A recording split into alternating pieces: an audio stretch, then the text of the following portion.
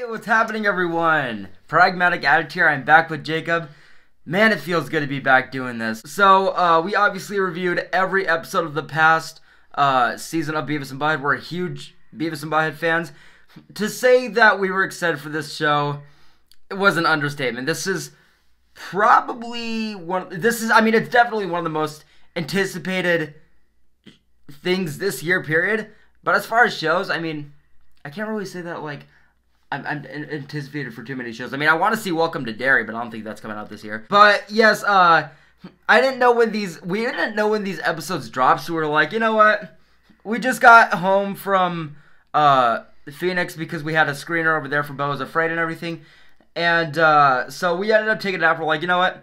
Whenever we wake up, that's when we'll do the review. So you guys are getting this review around, well, here it's like 3 in the morning right now. I went into this kind of issue with last season where I was like, yeah, so we got the first episodes of the first episode. So obviously with each episode you get 2 little mini ones. So I think what I'm going to do this time around is I'm just going to say, yeah, 1-1, 1-2. Why didn't I do that in the past season? I don't fucking know. But we saw the first 2 episodes, episode 1, and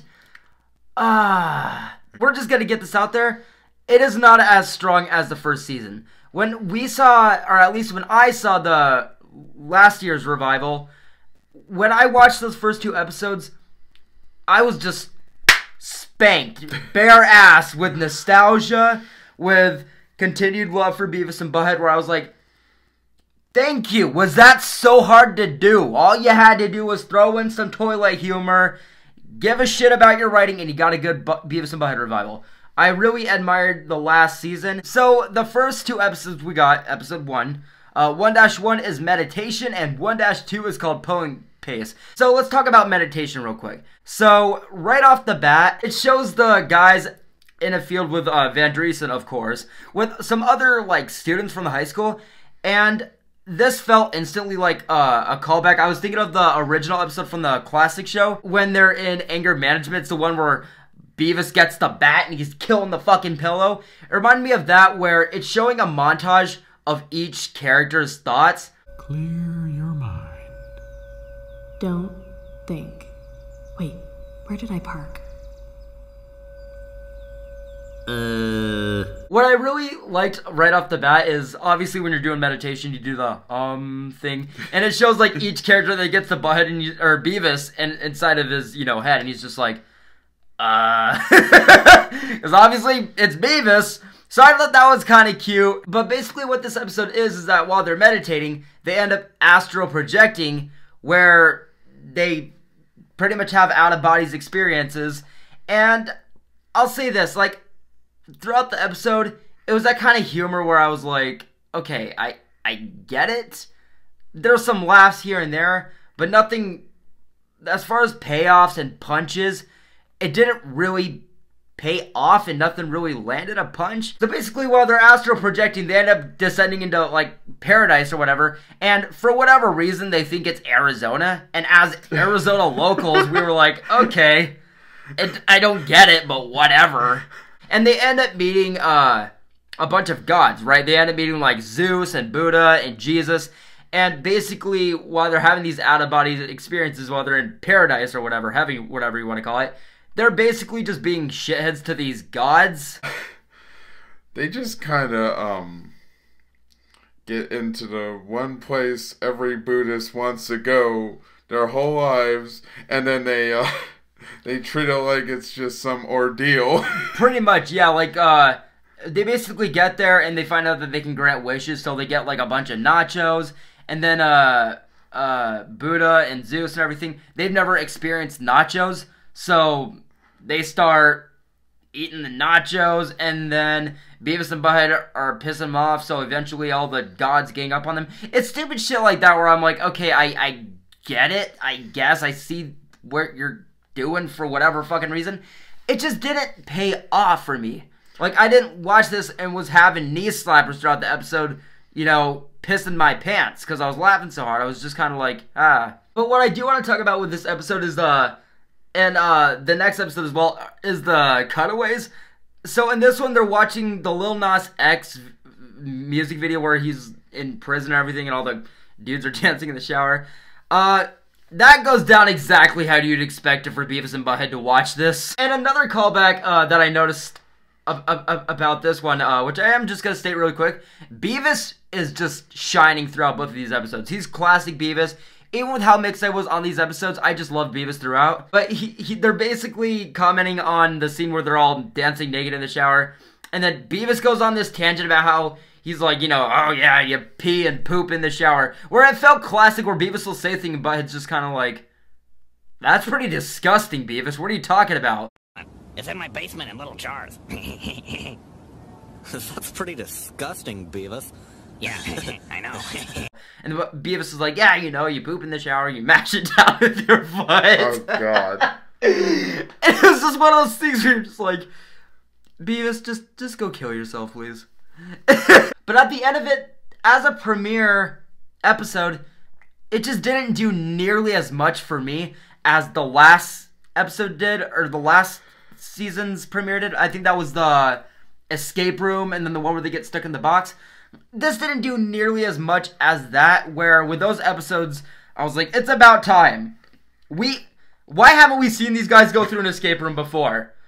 Why haven't we seen these guys get stuck in a box before? We've seen them get stuck in the pipe, but this one where it's like they're meditating and stuff, it was, even before I saw the episode, I saw the, you know, episode title, I wasn't like, oh man, I can't wait to see that meditation episode. But there was some callbacks to the classic Beavis and Butt-Head throughout the entire episode, which I did enjoy here and there. But overall, guys, I am feeling mixed on episode 1-1. I want to give this one specifically just kind of a 6.1.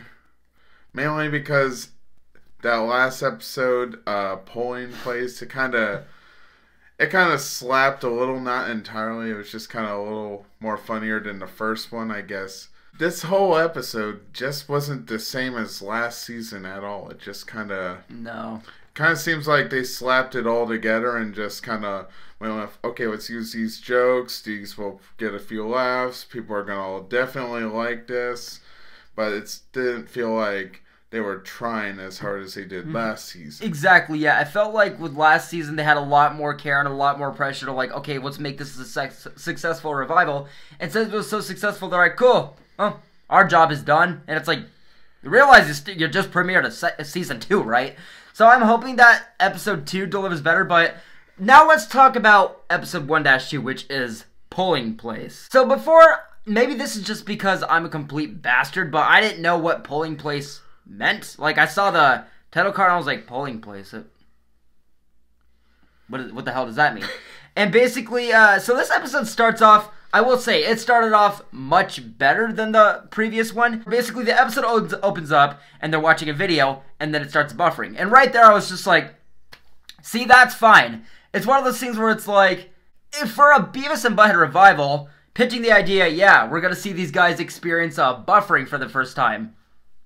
That works for a Beavis and Butt-Head episode alone. And for this intro, with us experiencing that was fine as it was. But basically what ends up happening, how the episode plays out, is that while their video is buffering, they decide to take a walk, and then they discover a polling place, which is a voting ballot. And polling, they obviously think it's a strip club. So, and what I want to say is just, it's one of those things where it's right before it gets to the cutaway, it kind of ends off with like where the episode's going to end up playing out, and Butthead's just like, let's go get down and dirty in the club, Beavis. And then it goes to the cutaway. And it was right there where I was just like, oh, God. Oh, Lord. But now we are talking about the cutaway. I will also say that the cutaway is about as good as the previous one. In the episode 1-1, I do think that, sadly, the cutaway was like the best part. And I do think that, where it may not be the best part of the episode in this one, I do think that overall Polling Place is a better episode than 1-1. But basically in this cutaway, they're commenting on people using like metal detectors, and obviously they're finding like shit like buried in the dirt.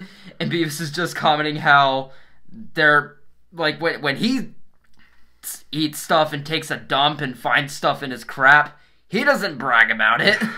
So it was just one of those things where I'm like, okay, Beavis is being Beavis definitely this season around. Another kind of classic feel about this episode is that it then shows them in line, getting into the place and everything, and they're just behind like a line of elderly people. Beavis and Butt-Head are just commenting, yeah, there's a lot of old perverts here. When I'm saying how this kind of like had a feel of like a classic episode, one of the elderly guys starts talking to them about Reagan and everything, and obviously Beavis and Butt-Head not knowing shit about presidents or anything. Butt-Head just kind of replies, oh, is she a slut? So it was that kind of, again, it's that kind of humor where throughout it I was just kind of like, like I get where they're going for. It just didn't pay off and it didn't land like last season where I was just like, why haven't we seen this yet? Like on paper, this idea sounds fine, but when you look back at this in retrospect, it just doesn't land. And even like going further where they actually get into the polling place and they see the voting booths behind the curtains where they think it's like a champagne room, and then they eventually see the book of all the people to vote for and everything. They think that that's where you order the stripper. So, again, throughout the episode, there's things where I get what they were going for. It just did not come out with a bang like I wanted it to. This older lady comes and she lets them know, like, she thanks them for voting pretty much, where Beavis thinks that she's a stripper. And right off the bat, I'm just like, I get what you're going for. But Beavis would not want to fuck this older woman. I'm just saying. Or he wants to fuck older women to an extent. But this one? It just didn't hit me like classic Beavis and Butt-Head did. I'm just gonna say it. Butthead in all these episodes doesn't even really give anything lately. It just seems like it's Beavis that's delivering. Yeah, more. He kind of felt like a side character for the most part. And it's called Beavis and Butthead, and usually it's Butthead that's kind of the one that's in charge, but it just seems like the one that's in charge isn't really taking charge, if you catch my drift. I also did like how the episode wrapped up, how it wraps up, they basically it shows them walking, they have the I voted stickers on and everything, and then they actually get to a strip club where obviously they see it and they're like, well, we outsmarted them this time, Beavis, we're not going in there, not from our last experience. And there's like a literal sign next to them that says, voters get in for free. So it's like, again, it was one of those things where it never gave me the belly laughs and the knee slappers that I expected or wanted to, especially compared to the last season. But it was just one of those things where I got the idea, just the punches and payoffs, they just didn't land for me. And overall, guys, yeah, for both of these episodes, I am giving them both mixed reviews, which obviously episode 1 of season 2 does get a mixed review from me.